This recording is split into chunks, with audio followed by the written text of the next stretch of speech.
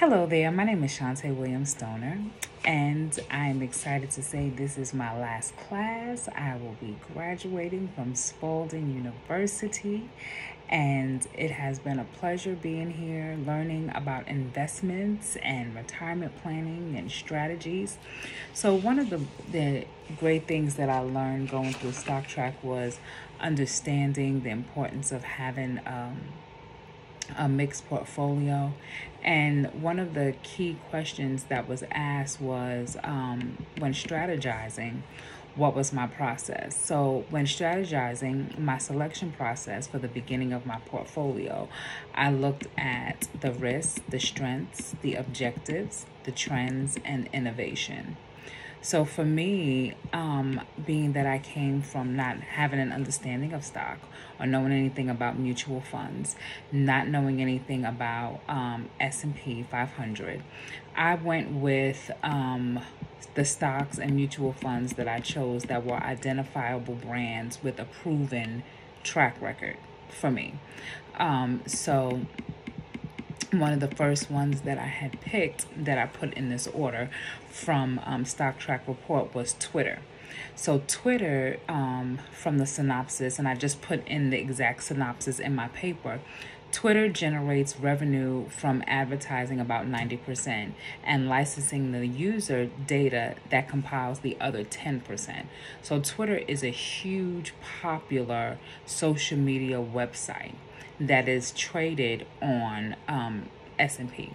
So when I look at the stock market, it is listed, each stock is listed at $49.11. Today's trend, it went up by 0.97%. And the day's range was from 47.96 to 49.92. So when you look at looking at the variance, it went up, so that's good. Then I went to Wendy's. Wendy's happens to be my favorite breakfast place. I don't eat beef and I don't eat pork, but I love their honey butter chicken biscuit sandwich. So I said, let me look into Wendy's to see what they're doing. So Wendy's is the second largest burger chain restaurant that they have, and in 2021 they made over $11.1 billion in 2021. So each share right now is $20.17, and it went up today's range from 0.32, it went up 1.61%. So that's another positive. Then I looked at Facebook, another social media website platform, and it's the world's largest online social network with approximately, according to StockTrack, 2.5 billion monthly active users. The advertising revenue represents more than 90% of the firm's total revenue, with 50% coming from the US. You have Canada and Europe, and the gross margins are above 80%. So this stock was way more expensive. So it was $205.73 per stock, and it went up by 17.59%. Amazon, I don't know who doesn't shop on Amazon. I love Amazon for anything and everything. I could put in anything from a yellow towel to one of the most exotic Michael Kors bags. Amazon has everything. So Amazon is also leading the online retailer and one of the highest grossing e-commerce. They have grossed over $386 billion in net sales and approximately $578 billion in estimated physical, digital, online gross merchandise volume. Their stock is $2,891.93 per stock. It went up today by 4.65%. Now, Microsoft. everyone has Microsoft in one shape or form, and they have developed and licensed consumer and enterprise software. Of course, you know, it's known for its Windows operating systems and Office productivity suite. So their stock is $289.63, and that also went up 2.26%. Then I went with AT&T. I happen to be an AT&T wireless user, and AT&T is the largest business, contributing about 40% of its revenue. The firm is the third largest U.S. wireless carrier, connecting over 66 million postpaid and 17 million prepaid phone customers. So their stock is $24.80, and it has gone up today by 0.90%. Then I picked Nike, and I love Nike. Nike is the largest athletic footwear and apparel brand in the world, and they sell their stuff worldwide.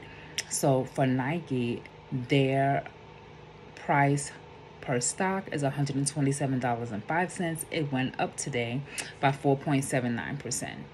So as you can see, I am going through each stock mutual fund that I purchased and telling you the variances, whether it was a positive outcome or if it turned out to be a negative outcome. So for Apple, I think Apple is definitely one of the top world designers. I have an Apple phone, I have an Apple Watch, and I'm just pro Apple. For their stock is $163.64, and it has gone up 4.52%. Then I also put in a VS Trust, a mutual fund. I will come back to that. And then I did Walt Disney. Now, I did Walt Disney because I've always wanted to go to Disney World, and I haven't gone there yet. And I figured that's the happiest place, one of the happiest places in the world. So Walt Disney is huge. You're talking about theme parks. You're talking about movies. You're talking about characters. You're talking about Pixar, Marvel, Lucasfilm, ESPN Plus, the Disney Channel, ABC. I mean, it is so many. I can keep going on and on. But today, the stock price is $115.29, and it has gone up by 0.07%. Bristol Myers. Now, one of the tips that I received a few weeks ago when I first started this class, was to have a better understanding as to, what is it that I'm wanting to buy, and get a better understanding of what you should be getting. So I looked into different pharmaceutical companies, and one of the pharmaceutical companies that I looked into was Bristol Myers.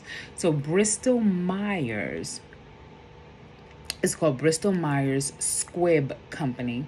So Bristol Myers, they discover, develop, and market drugs for various therapeutic areas such as cardiovascular, oncology, and immune disorders.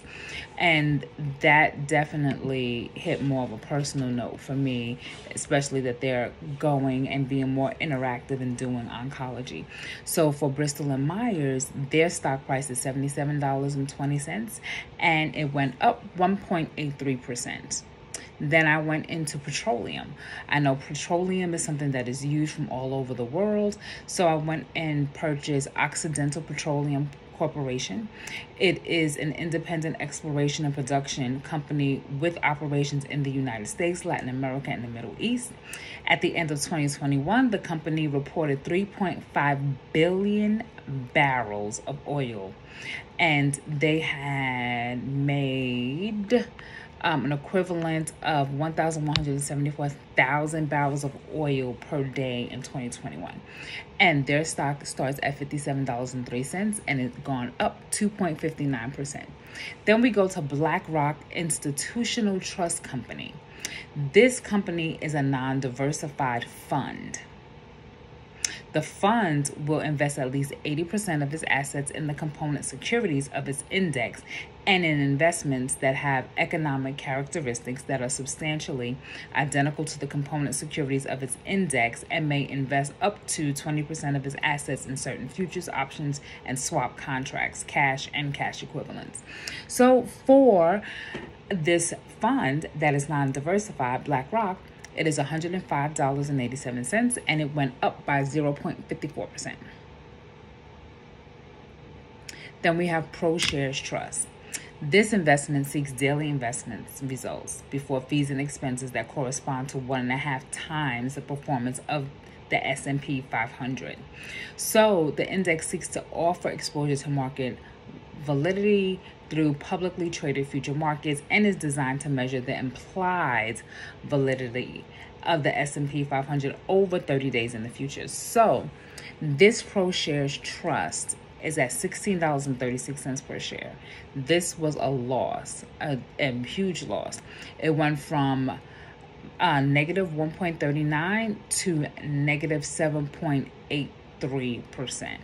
So we lost a little money there. Then I went into another pharmaceutical company, Royalty Pharma. It's a buyer of biopharmaceutical royalties and a founder of innovations across the biopharmaceutical industry. That was $43.55 per share. It went up from 0.56 to 1.30%. Then we have Netflix. Who doesn't like Netflix and chill? Netflix is a primary business and it's streaming video on demand service. So Netflix has anything and everything. I mean, you have CoComelon on there too. You have Bad Boys on it. You have all types of shows. You have different experiences, and they're even coming out with their own shows, casting their own original series, own original documentaries, your own original movies. So Netflix is $199.52 per share, and it went from 5.82% in the positive. Then we have Texas Instrument. Texas Instrument, now we're dealing with electronics. So it's based out of Dallas, generated over 95% of its revenue from semiconductors and the remainder from its well-known calculators. Texas Instrument is the world's largest maker of analog chips, which are used to process real-world signals such as sound and power. Their stock is $175.85 per share, and it went up to 3.81%. It went up. It's going up. So that's a lot of positive. So I'm making some money here. Then my favorite one, Tesla. No, I do not want a Tesla, but I love the innovativeness of the Tesla. I would love a Lexus. That's what I want. So Tesla, their stock is $877.51 a share. They actually went down by 0.45%. It was founded in 2003 in California. It's a vertically integrated sustainable energy company that also aims to transition the world to electric mobility by making electric vehicles. That is trend-setting. That's innovative.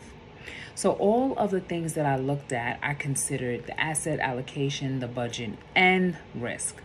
I gathered all of my information from StockTrack Synopsis.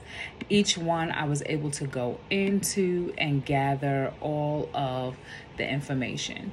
So on my portfolio that I have, my transactions, I currently have my portfolio value is $963,151.92. My buying power right now is $943,074.62. Within my portfolio, my rankings in the class, I believe I was 6. 1, 2, 3, 4, 5, 6. I am 6. So my market value is $1,234,804.35. And my portfolio value is $963,151.92. I've made 20 trades, and my return on investment is negative 3.68%.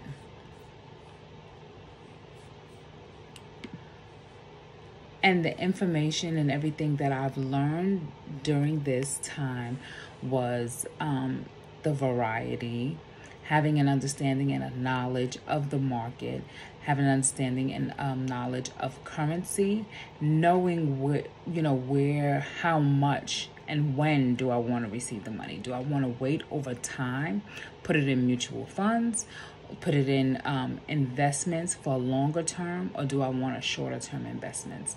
So this has definitely shown me the risk and everything. So I thank you for this time. I thank you for this class. I thank you for learning and opening up my mind to new things, what's going on in the world, and the estate planning and finance. Thank you. Have a great night.